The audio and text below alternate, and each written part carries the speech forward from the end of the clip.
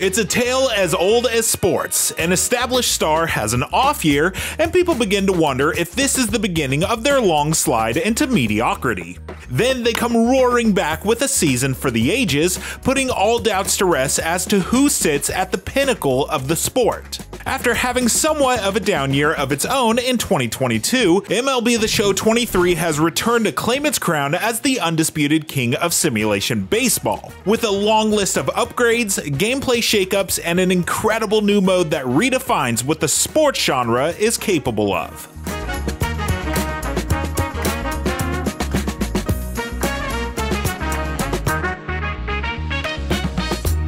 The most significant addition to MLB The Show 23 is the Negro Leagues mode, a dedicated single-player mode focused on the legends of the league that ran parallel to the MLB from 1920 to 1948.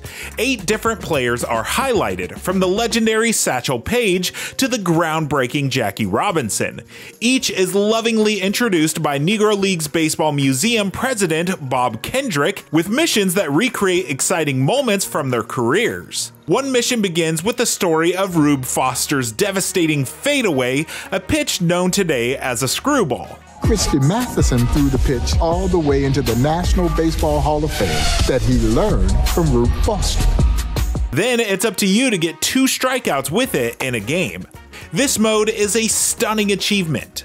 The video packages that accompany the players are poignant, funny, well-produced, and lay out brilliantly what makes these guys giants in the history of the sport. Kendrick speaks with tremendous passion and charisma. He tells amazing stories, like when Satchel Paige called in the entire field of players to sit around him while he struck out the side in a game, which makes taking control of Paige and playing out that scene right after a thrill.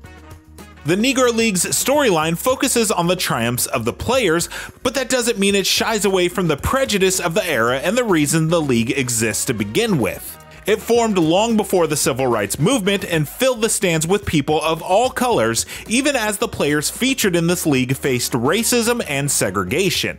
It's an important account that transcends baseball, and a credit to developer Sony San Diego for its inclusion. Pair that with thoughtfully recreated uniforms, equipment, and crowds from yesteryear, and it all ties together into a cohesive package that's equal parts captivating history lesson and satisfying challenge.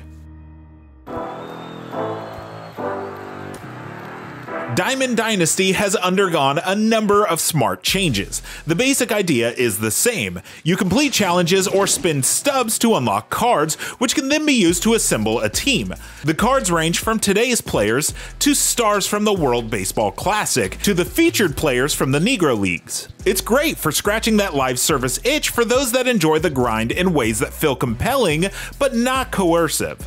This year brings with it the introduction of sets and seasons that effectively act like the show's battle pass, and they are a bit of a mixed blessing.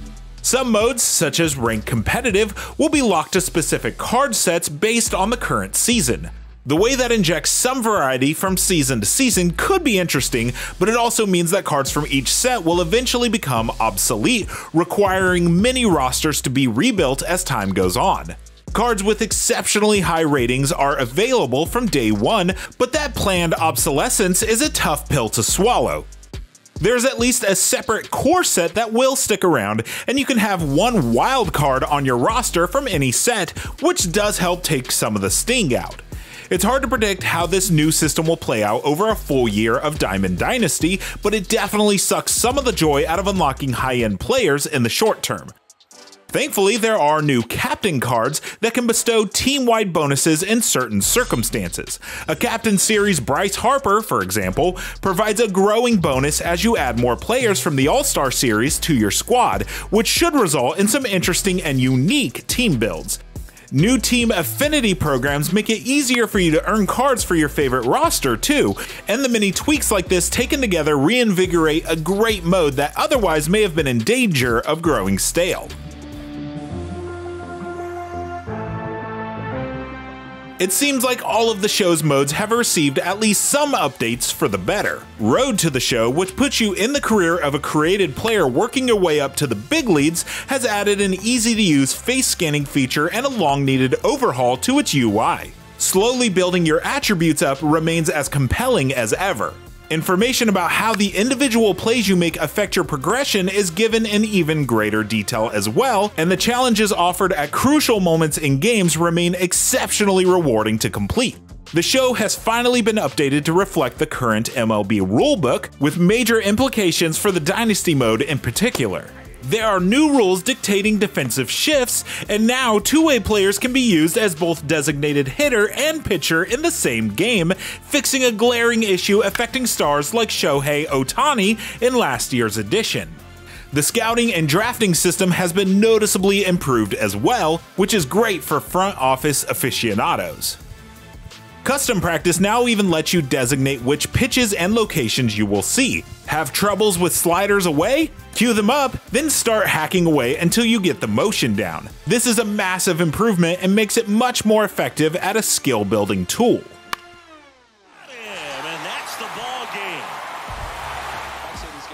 Gorgeous and lifelike recreations of stadiums make it easy to get lost in the spectacle of Major League Baseball. Team-specific VFX packages introduce games with a more personal touch, and a new batch of animations, like the Mariners' signature victory dance, push it all closer and closer to matching what you see on TV.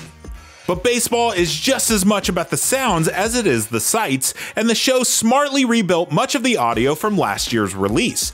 Whether it's capturing the subtle reverb in the stadium following the crack of a bat, or the concussion pop of a glove that catches a speeding line drive, the explosive power of baseball played at the Major League is an essential part of the sport's essence, and it's recreated brilliantly here. A much deeper pool of recorded dialogue by the commentator crew, now in their second year, is also readily apparent, with fewer instances of the same lines being repeated ad nauseum. The 3-2 final score in this one. They hang on to win it by a run. The on-the-field play has been stellar for years, but there's some smart improvements here too that are worth mentioning. Just like previous iterations, simple control options like one-button hitting are great at allowing anyone to play, while opting into more complex options like zone hitting rewards players who want to reach for higher skill ceiling. The addition of a moving target on button accuracy throws adds a challenging new wrinkle to playing defense. It's a small adjustment that adds a surprising amount of finesse and increases the likelihood of errant plays.